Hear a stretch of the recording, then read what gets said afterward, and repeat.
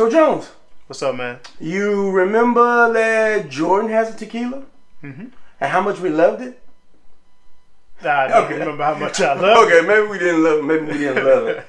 But maybe it was because Jordan isn't the best at basketball. That would be a lie, sir. Well, I'm just saying, he wasn't the best at basketball. Maybe he was the best. He wasn't the best at tequila. What if the best in basketball is also the best in tequila? Who's the best in basketball? Your boy LeBron has Lobos 1707. That's what they say. LeBron the greatest of all time, ain't it? Nah. That's not. He's like number 3. Number 3? Okay. Yeah. All right, well, let's see how his tequila class starts. All right, yeah. Maybe he could be best celebrity tequila. Okay, well, we'll get the conversation started at least. Check us out this Friday on Jones and Mann.